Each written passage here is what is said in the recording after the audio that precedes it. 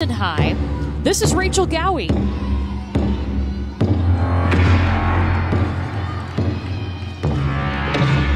Right, and one thing that's interesting about this floor routine is you're only going to see 2 tumbling passes from her. She's got a lot of bonus with her dance and leap moves, and so 2 tumbling passes will suffice.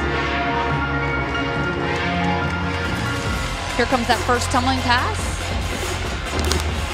Punch front layout into a Rudy.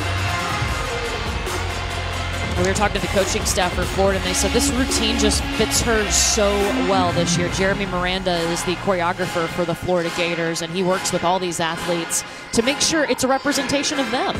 Yeah, it's all about the personality, and they get to have some say-so, and that's what's so amazing about this event, especially when you transition from club gymnastics to college, that you get to have that personality and sort of find that music that fits your flow, right? Yeah, and Florida's so good on floor. They're second in the nation.